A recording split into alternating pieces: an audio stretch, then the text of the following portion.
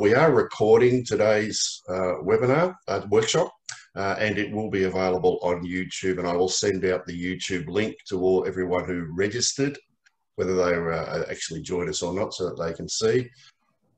Today's workshop is part of the Small Business Month series that the Chamber, in conjunction with Georges River Council and the support as well of the New South Wales Government, is providing during Small Business Month. We've already had Mark McCrindle's workshop, which was absolutely fantastic. Last week we had Sylvia de Ritter, which was also fantastic. I know I personally got a lot out of Sylvia's presentation, and I'm sure we're going to get a lot out of today's, which is Tony Baddour, speaking about cash flow. This is on the theme of resilience that the Chamber has chosen as the theme for Small Business Month. And next week, that very good looking person there is presenting as well, which is it's a 2-hour workshop. It'll probably finish in less than 2 hours, but it's two-sided workshop next week, folks. Business to business and business to consumer. So without any further ado, I'm going to stop my screen share and hand it over to Tony, who can light up his slides. I'll introduce Tony while he's doing that for you. Tony Baddour has 20 years experience, 8 of them in a CFO, financial controller capacity in various finance roles, and those give him the opportunity to set a strategic direction, assist CEOs and boards with financial and commercial analysis that ranges across entire businesses. Tony's had responsibility for overseeing the full finance function, responsible for IT systems and admin and head office administration, head office operations as well. So Tony comes to us today with a unique set of skills and experience across a diverse range of industries and organisations, both in size and in culture, which gives him the necessary tools required for operating and assisting any business across varying sectors. Tony's skill sets include establishing and reconstructing finance departments, improving cash flow, which is very important at this day and age, forecasting and management, and efficient systems re-engineering, amongst many others.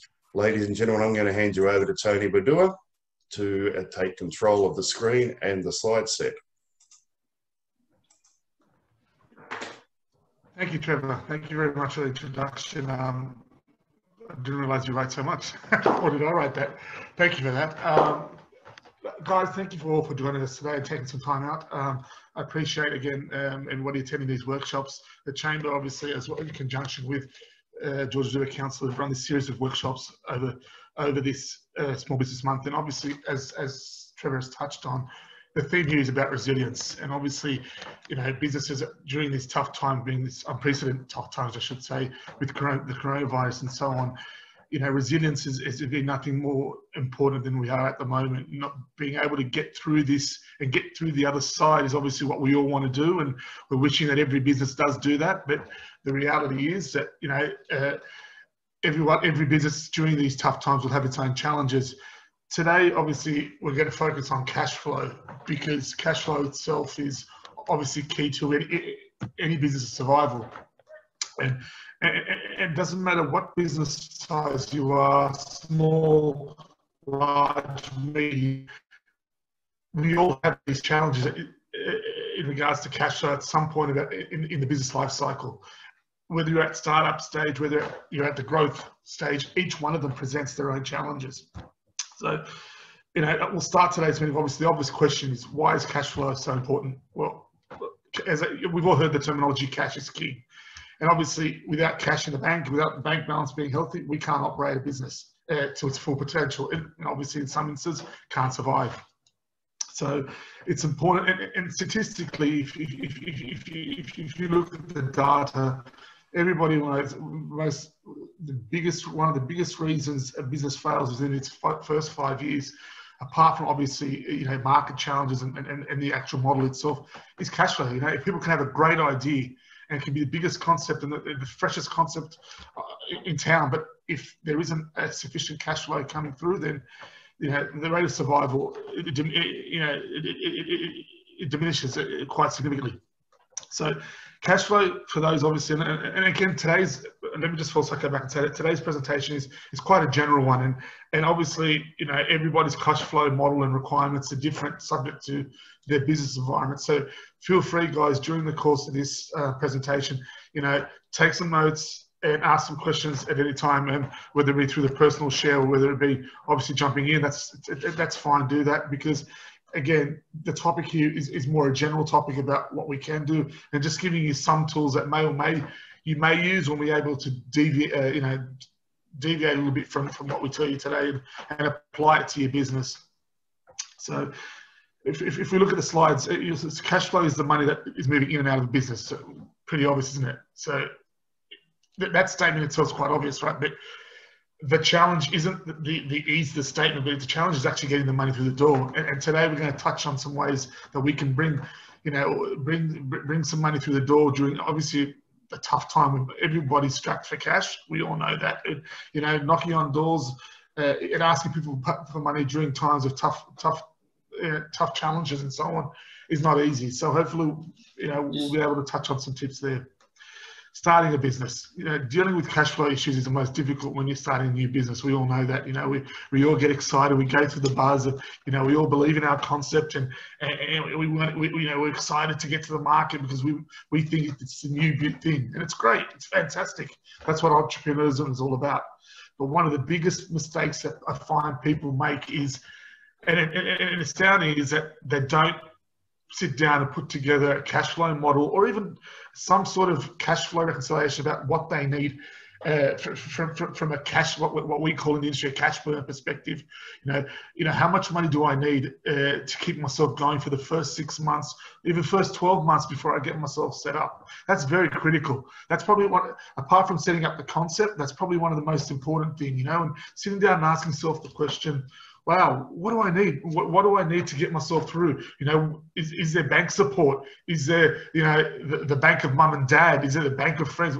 Have I got enough funding to get me through that most critical stage of the business, you know, where I'm out trying to get, you know, new business through the door to generate cash flow? So that's very important. So if anybody out here in this webinar today is considering, who may or may not have a business, or is considering starting a new business, please take that time out and think about what you need, what costs you may incur, and what time you may need to be able to establish yourself. And don't, as much as we've got great enthusiasm, allow yourself as much time to burn, I'm sorry to say that, burn cash without stressing about not meeting your bills.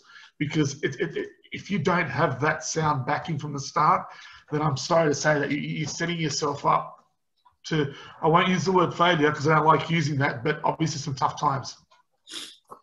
And again, everyone talks about the first 6 months, and it's very important. The first 6 months of any business is crucial for cash flow. And if you don't have enough to carry, if you don't have enough to carry yourself through this time, your chances for success aren't good. Suppliers, and the problem too is when you're starting off new, you don't have a history. You don't have a trading history. We've all been through it, those who've started a business from us, amongst us, where, you know, you want to get credit. You want to talk to people about, you know, that extra flexibility in paying your bills. And we all know that. That's why you fill out an application form. Here's a trade application form. Give us some references, give us some history. And most times out of 10, you know, if you're lucky, you may get approved, but a lot of times you're finding yourself forking out money straight away to earn that goodwill with your suppliers. So again, guys, I stress that initial planning phase is very important in regards to your cash requirements. Because once your suppliers start knocking and your customers aren't paying, and that's where you get the crunch. I call it the cash crunch, where you know, people are coming at you thinking, and the reality is the reason why people are knocking on your doors is because they haven't got confidence yet that you're going to survive, especially when you're a new business. You've got to show them that you're resilient enough, and you've got to build that confidence in your suppliers as well as your customers that you're going to deliver on what you say you're going to deliver on. So that's important. So it's important to plan at the startup phase, and then plan at the growth stage, which we'll touch on in future slides. So if you see in the red bolds there, my tip is, in estimating your cash flow needs for startup, include your personal living expenses. And that's important. I've underlined that. You still need to live. During this growth phase, you still need to live. You know, we've got mortgages to pay, school fees to pay, you know, obviously basic living expenses, guys. you've got to factor that into your equation, because unless you're planning to live on air, then you've got to make sure that you've got, again, enough money to keep yourself going through that tough period. So that's one of the things I always encourage people, is make sure that you've got enough to cover it's almost like a mini break even. What do I need to survive over the next 6 months as a bare minimum, whilst I'm establishing my new business idea? Okay, the less you need to take from your business for personal costs, the more you can devote to your business during this crucial startup time. Again, same concept, guys. As you're building your business, you want to try to keep, and it's not easy. I'll sit here and say that it's not easy. You're trying to sort of reinvest in the business, trying to build that solid base. So it's important to ensure that you've got enough covered, so that you're not dipping into those those business cash flow just to sort of keep yourself floating. So that's very important too. Just in that startup phase, is get your processes right, get your concept right, but more importantly, get your cash flow right. So that's very important, guys. And if you find that there's going to be a cash burn, ask yourself the question: am I ready to start this business? It's a tough question, but it's a brave question. Is it the right time to start? Am I really being honest with myself about, having the right sort of cash flow to be able to keep me going? And if the answer to that question is, I can wait a couple more months, then that's okay. There's nothing wrong with that, guys, because your crucial stage, the startup stage, is the most important start of any business. Okay, tips for managing your cash flow. And again, these are very broad. These are very broad categories, but I think in some way they do sort of relate to most businesses. You're controlling your inventory. Not every business has inventory, but we'll touch on that in a later slide. Making sure having too much inventory in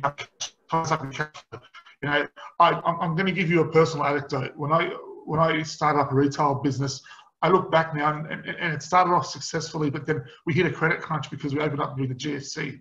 And one of the reasons it's funny, when I was closing up the business, the amount of stock that I had left was just phenomenal. And I thought to myself, I think I know what I went wrong.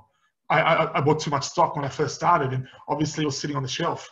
And that's something we'll touch on in a later slide. But please make sure that you don't oversupply yourself. Don't overstock yourself too much, because again, turning your inventory over is turning it into cash. Two different things. So that's important to ensure. A tough one, ending like any relationship. If it's not working, you've got to be brave enough and ask the question, and make that decision. When is the time to end this relationship? Is this business, is this customer, bringing me down? Is he, it's one thing we all want to generate customers. We all want to generate a client base, but no use having a client that you're investing all your time in, but isn't paying you, or he's dragging the relationship out. Believe it or not, that's just as important, just as dangerous to the business as in having cash there. It's no use being distracted and investing all your time in this client if really it's a one-way street. So that's also a very important tip, is that, have a look at the client base, make sure they're working for you, and have that tough conversation with your clients. Say, hey guys, I'm loving working with you guys. It's great, and I appreciate your clientele. But we also need to get paid, and even if it's a little bit, and even if you sit down and put together a payment plan with them, if that doesn't work, well, then you've kind of got to ask yourself the question: is it worth it? I know it's a tough one, but it's one that needs to be asked. And obviously, more importantly, collecting your money. Knocking on doors, being there in front of your client, saying to them, hey guys, your 30 days, your 40-day terms, you're dragging out to 60 days.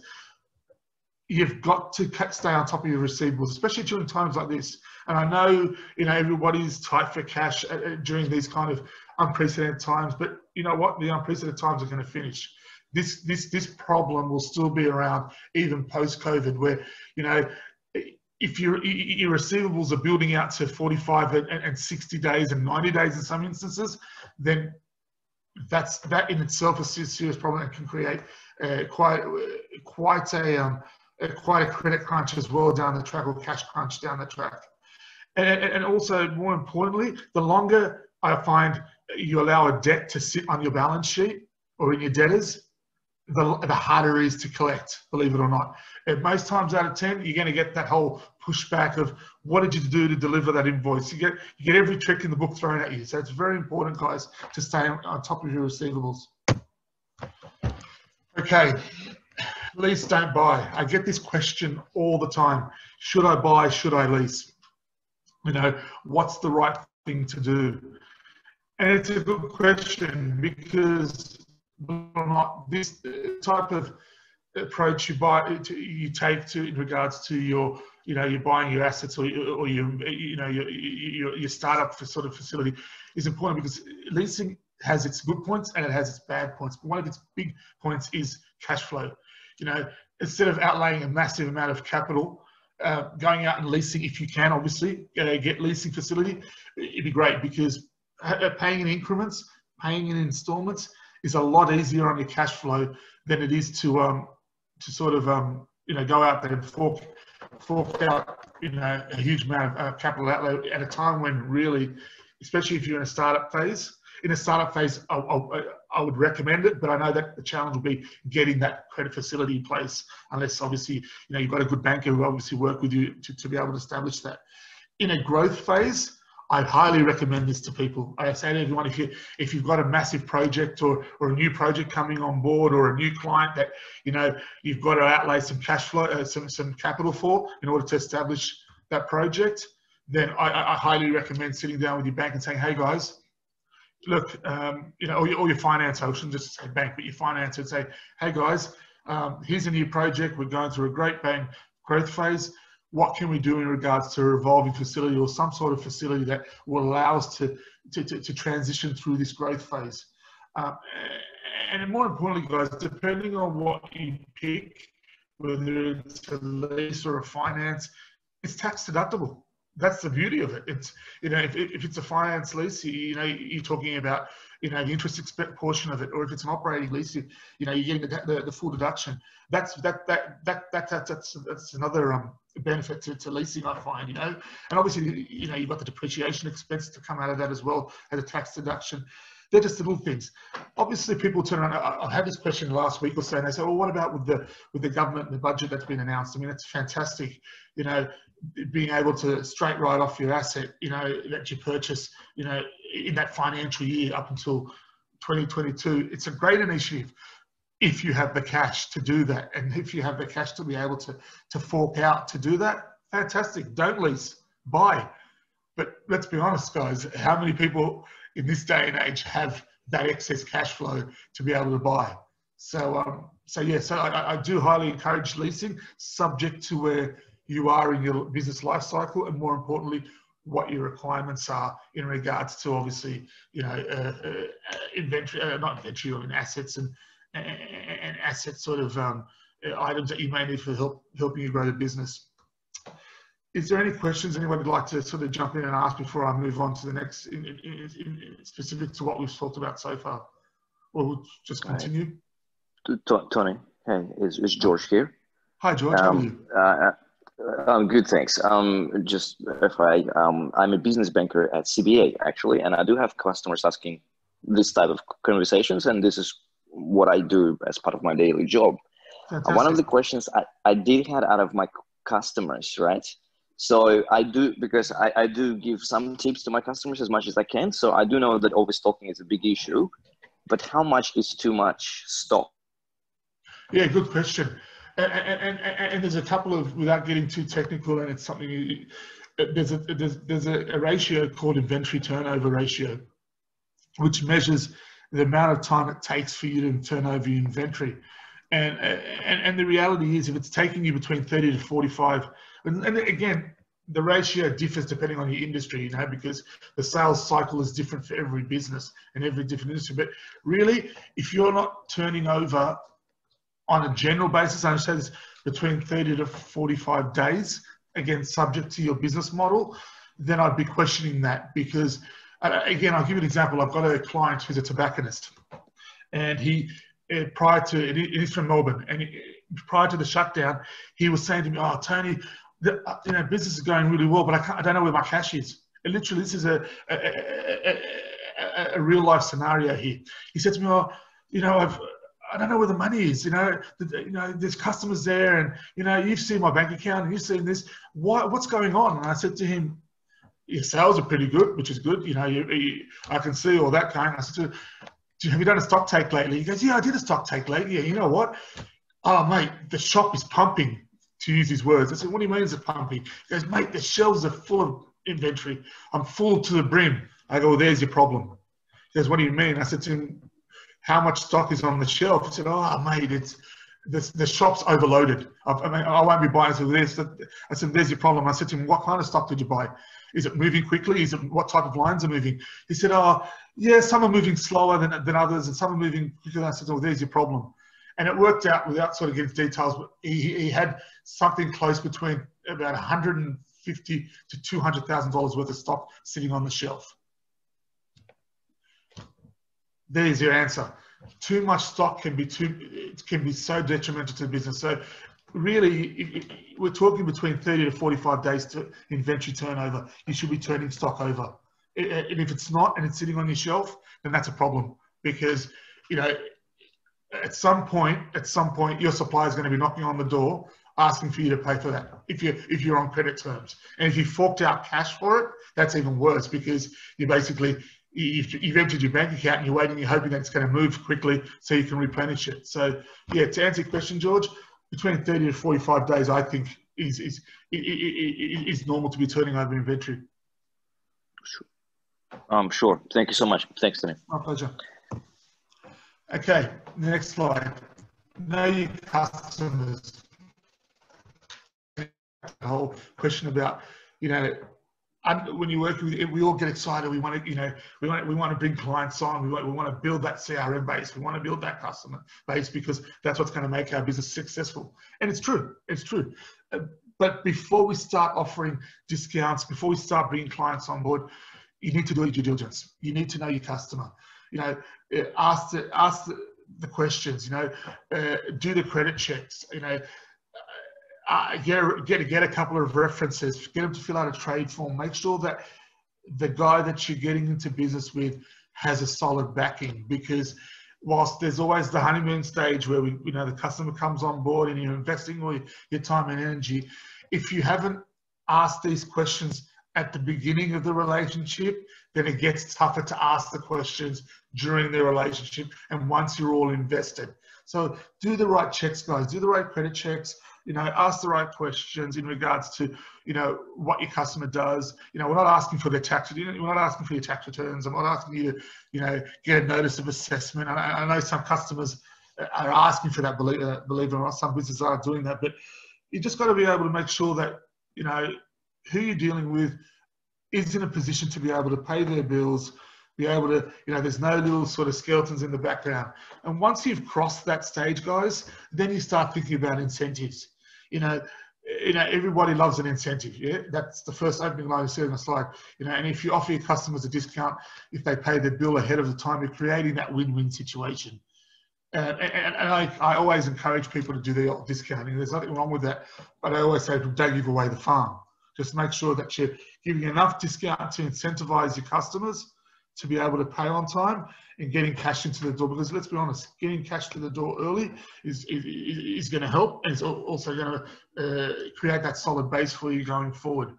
But, I always say to people, offer discounts without giving away the farm. That's very important. So discounting isn't dead. I know a lot of people saying, during tough times, you shouldn't be discounting. Your margins are already tight as it is. And I say to them, well, that's true. I agree with you. But especially now when you're looking at COVID, where, I do a lot of debt collection for people and you see it, there is a bit of a tight cash credit, tightening of credit and cash, and it's hard. And if you're not knocking on doors every day or talking to your customers, they do forget about you, or they won't prioritize you. So you've got to give them a reason to prioritize you, to be able to say to you, hey guys, if you pay by direct debit, you get a 5% discount. hypothetically, or if you pay on time, net 7 days or net 14 days, you know, you can get another 20, you know, you get an extra additional 5% or 2% discount. Before you offer a discount, guys, just make sure you can afford it too, and make sure your margins can handle it, and make sure that your pricing can handle that. But during times of now, don't be scared to do that. Don't be scared to give away a little bit to get some back, I say to people. Also, just going back to conducting customer checks. If the customer doesn't want to pay, and actually I shouldn't say cash, but doesn't want to be able to, doesn't want to be able to, what's the word, is being a little bit, I suppose, elusive or avoiding in regards to credit checks, or in regards to, you know, putting forward something that's going to obviously build that confidence that they're going to be able to pay their bills, then that to me is a red flag. That to me is a red flag that, you know, they could be customer shopping themselves because they've got debts that they've built up. That's something I see a lot of, guys, especially during now where, you know, a lot of businesses are building up, you know, debt with one supplier, then jumping to another supplier. So now it's very important during this time, and obviously going forward post-corona, is to ensure that people's credit history or status is good. And there's a lot of services out there, Creditor Watch, a lot of subscription services that you know, offer this kind of service of checking up on customers, or giving you information about customers who may be reported for bad, you know, credit history and so on. Do that, guys. Do that check. It's very important. Once you know that the guy that you're dealing with is good for paying his bills, then fine, great. That's one risk. That's one risk mitigated straight away. And as badly as you might want the sale, guys, late payments will hurt your business. Again, I emphasize that. No use having a customer that, you know, you're sending out bills of 10, 15 grand a month, and you're really excited because, you know, he's a big client, but he's not paying you. That big client is taking up a lot of your time in getting you to invest a lot of your time in his business, making his business successful. Well, then that's great.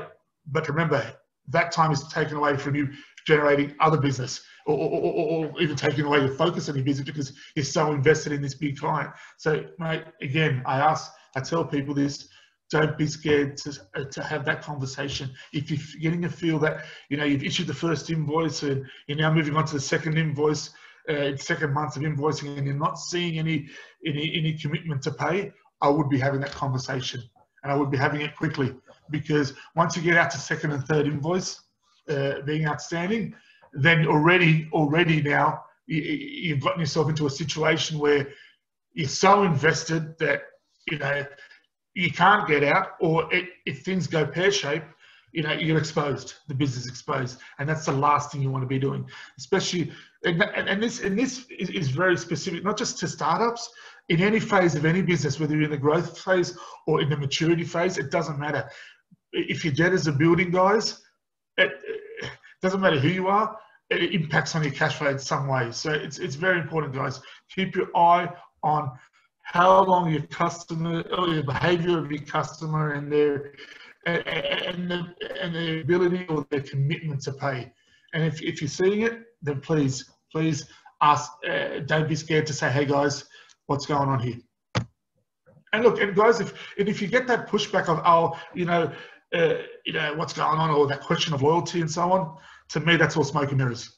You know, in the end, bills need to be paid. You know, and you don't want to be sort of building up that whole debtors aging report to 30, 45, 90 days, because again, the harder it grows, the bigger that debtor grows, the harder it is to collect for whatever. Or more importantly, you get into a situation where you start getting drip fed, and that's what is better than nothing, is not an ideal situation. Any questions so far, guys, before I move on to obviously going back to focusing on inventory a bit? Hi, Tony. It's Carlos. How are you? Good, Carlos. How are you? Not too bad, mate. You obviously know my business inside out. I've got a wholesaler, my retail side of the business, and an online presence, as well as leasing equipment. What would be is there a ratio for credit risk to revenue? Is there an ideal ratio for the two? Yeah, there is. And again, there's such a thing as It's not debt to revenue. It's more. It's called. There's a couple of ratios you can look at. You can obviously look at your debt to equity ratio. You look at there's a couple of ratios to look at. The way I see it, guys, is you don't want to be sitting at. Ideally, I always say to people, if you know your debt to revenue could be, and again, it's every business is different, and I'm just it's a general comment here, but I would be comfortable between say 0 to 10% is ideal. You know, if your debt levels to your revenue. Anything greater than, to me, from my perspective, from my risk appetite, anything greater than 15 to 20%, to me, is a bit of a worry, to be honest, Carlos, because A, you're eating into your margins with interest expenses and so on, and more importantly, if your business is heavily geared to debt, then you end up getting into a spinning wheel, sort of chasing your mouse trap sort of scenario, if you want to call it, where you're just constantly, you know, running to generate more revenue to cover your more debt, and that's not what you want. You don't want to be in that situation, Carlos. So, yeah, look, again, it depends to your risk appetite, but for me, 0 to 10% is not a bad thing. Yep. Okay. Thank you very much. My pleasure. All right, back to the, and again, I know that every business doesn't have inventory, but I'm focusing on inventory because it's one of those things where people think a heavily stocked warehouse or a heavily stocked shop front, you know, it shows that you're in the game, or you're doing really, you know, you've got everything you need for the customer. Mate, these days with the way logistics works, and you know, whether it be just-in-time stock or whether it be, you know, having a good supplier that can deliver stock within a certain period of time, it makes a big difference to having the actual stock sitting on your shelf. So always take inventory, always take and check your inventory. You know, and when I say that, it doesn't have to be a full-blown stock take every month, but every month just have a look at what's moving. You know, these days, a lot of the retail FPOS systems that you have, or you know, reporting systems, internal management reporting systems that you have, depending on how you look at it, all have some sort of inventory control system in place where they might be telling you what type of product line is moving better than others, what type of, you know, which stock line is doing well. All those kind of things you should be analyzing there, guys. Software systems are putting those in place for a reason, to assist you to manage your business. So if you say at the end of the month, as part of your month-end procedure or review of your business, take stock, make a list of those goods that you buy that aren't moving at the same pace as other products, discount them. If you think that, look, get them off the stock. It's better to be generating some revenue than no revenue. I think you all agree with that. You know, bad stock lines tie up a lot of your, if they're tying up a lot of your cash flow, that's going to hurt, and that's going to hurt well. So, you know, if you're seeing stock lines that are not moving over that 30, 45 day period or whatever, for whatever reason, then you've got to ask yourself, A, is it a popular line? And if it's not, then move it as quickly as possible, and don't stock it anymore. You know what I mean? And it's important, because the longer it stays, the more it's going to hurt your business long term. Inventory is one, and like I said, back to my point, inventory is one of the largest business expenses you might encounter, apart from labor, believe it or not, because, you know, in the end, depending on what type of business, you know, you need inventory to make your profit. We know that. It's simple. It's not, you know, in layman terms, we need to, if you're a product-based business, then you need product to sell. We know that. And if you're service-based business, well, your stock is you. You know what I mean? It's a different sort of scenario there. You know, investing more time than you should in a business, in a customer that's not paying, that's a different model. But when you've got physical stock inventory, always carefully consider which products sell well and which have hard time turning over. Take a look at your sales patterns, guys. See when your business or non-busy, your busy or your non-busy period times are, and order inventory accordingly. So I always say to people, again, using that tobacco shop example, I said to him in the conversation, well, I don't want to see any more invoices coming through until I see that stock level coming down. Because if I've just invested 150 grand in stock, but then I've still got to buy stock on a weekly basis, you know you've done something wrong there, in my opinion. Because to me, I always say to business with inventory levels is, try and understand your business to the point, or your customers' behaviors, and how that's reflecting in your sales figures. And if you're seeing a slowing down, or for whatever reason, or you've got a slow period, then guys, assess, step back, assess what's moving, and make decisions accordingly. That's very important in regards to your whole sales versus inventory relationship. And if you have old inventory that you're having a hard time getting rid of, consider liquidating it. Any money is better money, guys. Again, I keep on saying that. Don't worry about the margin. Don't get so fixated on the margin.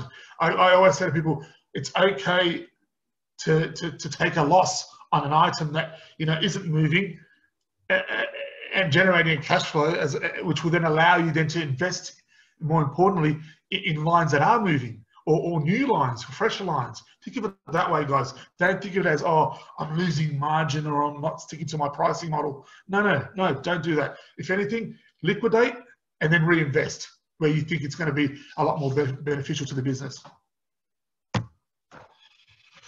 Okay, the tough one, the one that I always get asked about.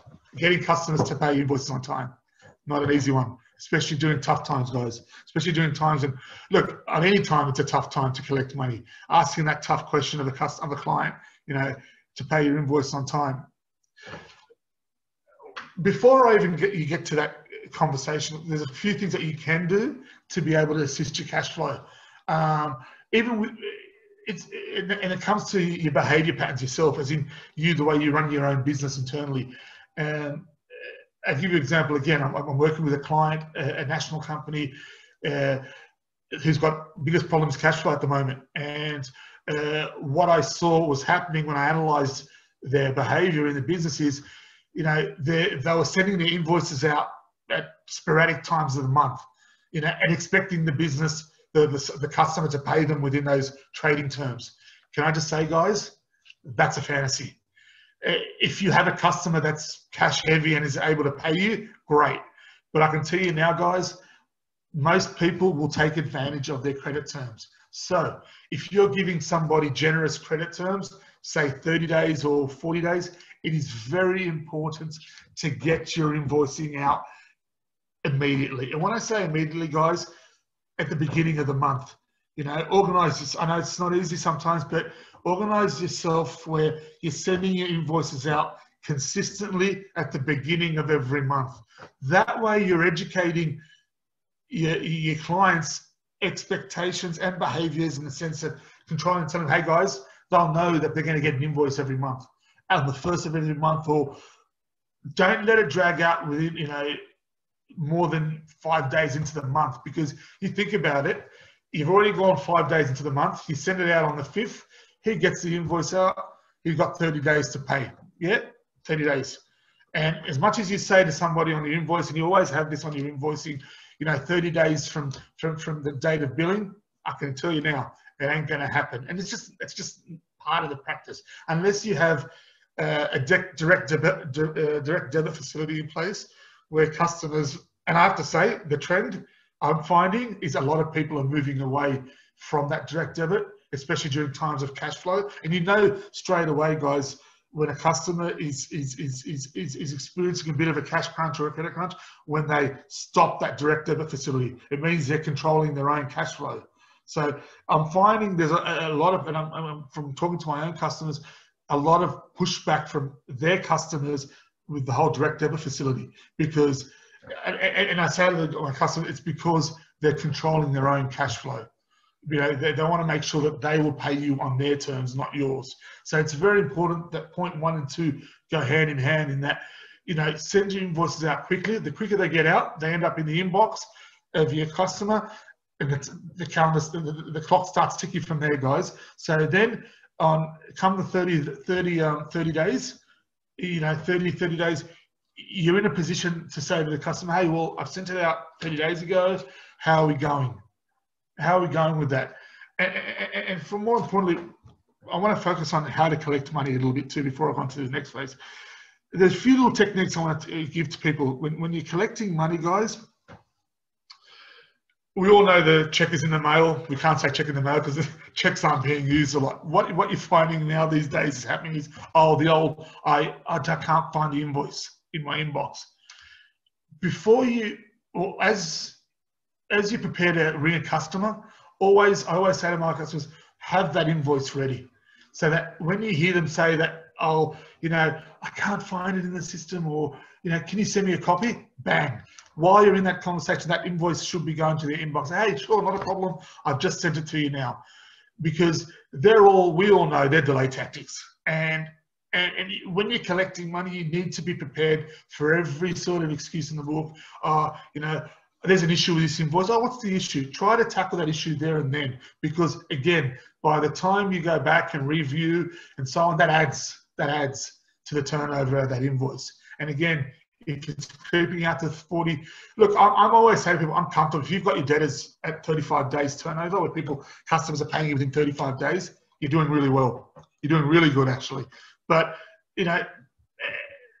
always be conscious of the delay tactic. So offer them again that direct debit facility with a discount incentive attached to it to incentivize them to do that. Obviously we're moving towards a digital phase. Checks are no longer fashionable and they're being phased out by the Treasury anyway. Always encourage that electronic payment, because with the banking facility these days, within a couple of hours, it's in your bank account. So that's very important. One thing also, the next one, which was one of my favorites, if you're in that position to be able to do that, I don't know if anybody's heard of invoice financing or factoring. And I think George, being from the banking industry, I'm sure will be able to sort of relate to this.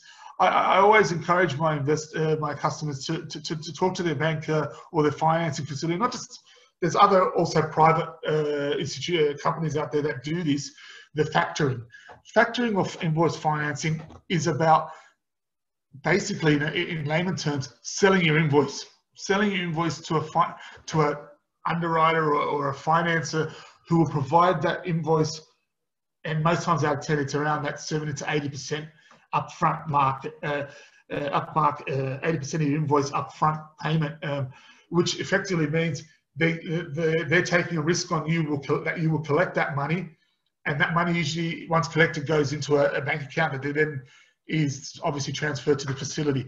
I find that invoicing, I encourage it a lot, because you think about it, you're getting 70% of your invoice as a minimum, 70, 80% subject to how you're assessed upfront. I mean, that's a good thing. That can be that thing. The only trick or setback, guys, is there's always some clawbacks where if there's delays, a lot of the institutions have clawbacks or delays where if it drags out to a longer period, then there's certain penalties involved in collecting or clawing back some of that money you've been given up front from your institution.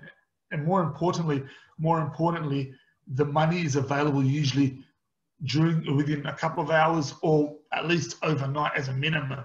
So again, that's a good way, if you're on a monthly invoicing cycle, to have a look and discuss that option with your institution or a lender of any sort around that, because it's a really good facility if you manage it properly, and more importantly, stay on top of your debtors in that sense. It works really, really well. And if anybody's interested, I'm happy to sort of forward, if you send me an email or message, to forward you some names of some customers. Not that I'm committed or anything. I bet there's some really great lenders out there who do actually provide this facility and provide it quite well if you satisfy some of their criteria. So feel free to send me a message or send a chat through the chamber message asking for some more information. If you, the next one, if that doesn't work, then, sorry, I shouldn't be saying this out publicly, but if all this stuff doesn't work, getting your invoices out, talking to your customer and so on, then I say to my customers, well, then you then have to look internally. And when I say look internally, is what are you able to pay? Manage your suppliers yourself then. Then you then sort of get on in front foot with your suppliers and say to your suppliers, hey guys, cash flow is a bit tight at the moment. Customers aren't paying. Can I pay you in installments? Can I pay you and so on? Build that relationship. One thing I find with customers, if you're open and transparent and say to them, hey guys, things are a little bit tight at the moment, but I can give you this much. Most times out of 10, most times you get a positive response because people just want to see commitment, or at least positive action towards a commitment to make some sort of payment. So feel free to have that conversation. If you know your debtors, your customers aren't paying you, be open. Okay, be open, be transparent, be honest with your suppliers, and say, hey guys, just need a bit of help here. I can give you a couple of $1,000 this week, whatever it may be. Put up an installment plan. I'm the king of installment plans. I love them. I think as long as you're open and honest with the person you're dealing with, and you stay committed to that plan, then it can also work in improving your cash flow. You know, and more importantly, it builds that trust and respect with your suppliers. Okay, the bottom line. You know, cash flow. We can sit here all day and talk about it, but cash flow is I can't emphasize how important cash flow is to your business. If we don't have cash coming through the door, then our chances, again, I keep on saying, it's a survival. It's hard. It diminishes almost. You know, it makes it harder for you to stay in business. It also affects your ability to make decisions. You know, we all know about the anxiety, and I'm comfortable in talking about this. We've all experienced that anxiety of cash flow. You know, cash flow crisis. I call it cash flow crisis anxiety. You know, you look at your bank account and think to yourself, wow, you know, there's nothing coming through, but there's the suppliers, I've got to pay bills. You know, that mental health aspect comes into play. That then starts to cloud your judgment because your anxiety levels are up. You know, you start to lose focus because, you know, you get into a negative state. That is real, guys. That is real. And as much as I can sit here all day and try to help or give you tips about it, the reality is it'll happen. And how you manage that is very important and very critical to your business. You know, you want to be able to be in that right space or right frame of mind to be able to sort of review what's going wrong or what's impacting on your cash flow. You know, is it your customer service? Is it your marketplace? Is it your business model? Whatever it may be, don't feel scared to look in before you look out. Make sure that internally your business is doing the right things. You know, is there wastage in my spending habits? Is there you know, is my pricing right? Is everything right? I mean, maybe I am. You know, maybe my debtors. Maybe I've got nothing outstanding, but I still got no money in the bank. Again, you go back and you start to assess your business and go, well, why? Is it an inventory issue? Is it a pricing issue? Is it a cost control issue? They're all kind of things, guys, that have an impact on the bottom line. I call it, and then the things that you need to sit down with a clear head and you say to yourself, okay, take a deep breath. Let's have a look and see where I can start to see where those black holes in my cash flows are, and start to sort of plug them or work on or look at help. Don't be scared to talk to your bank or your financial advisor and say, hey guys, I need a hand. I don't know what's happening here. I'm doing my best. I'm working hard. I'm trying my best. My model looks right. I just don't know. Feel free to put your hand up, guys. Don't see it as anything, as a failure, a sign of failure, a sign of anything other than the fact that, you know what, your business could be growing and you're just not seeing something clear enough, or, you know, you've got customers who aren't paying you, you know, and maybe you're not too embarrassed to ask. You might have to outsource that function. There's a lot of tools out there that can help you, you know, get yourself out of that situation. And if that all doesn't work, guys, then you go back and you review and update your business plan. Maybe there's something wrong in your business model that's, you know, not generating enough cash flow. Again, could it be the pricing? Could it be, you know, a change in the market space? It could be a number of things. But the important thing is that you stay on top of it. You know, there are a lot of tools out there, you know, whether it be online tools or even simple spreadsheets. You know, there's nothing embarrassing about having a nice little spreadsheet or whatever works for you in this modern era, a pen and pad, and just list, you know, what you think is coming in versus what has to go out over the next and don't go too far out, guys, because the further you go out when you're cash flow modeling, the less the assumptions stay strong. I always say to people, focus on 3 months, no more than 6.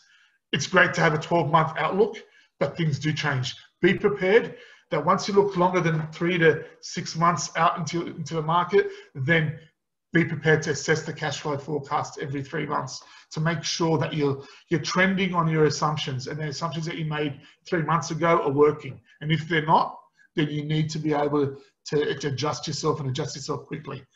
And if you don't, if you're not savvy in regards to, spreadsheets and so on, there's a lot of great apps out there.